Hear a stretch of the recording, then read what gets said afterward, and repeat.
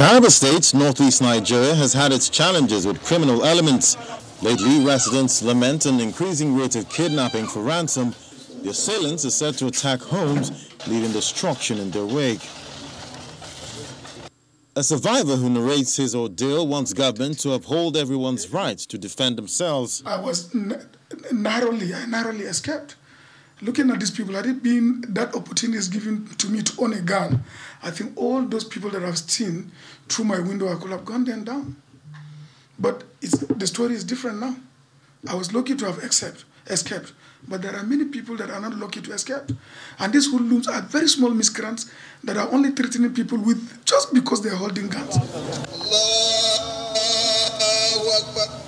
Some residents choose to seek divine intervention in search for a solution.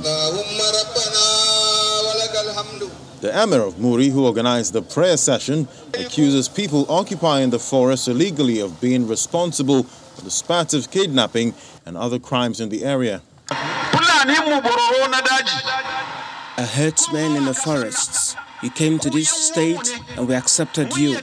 Why then will you be coming to towns and villages to kidnap residents, even up to the extent of raping our women?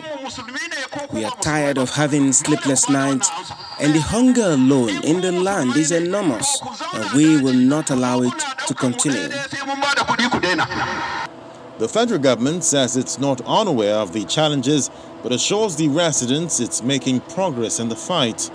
What happens just a few weeks ago, there are a lot of progress, and also Mr. President is on it, and I believe we are going to succeed at the end of the day. I also want to urge Nigerians to also stay behind the president and supporting for the fight against insurgency.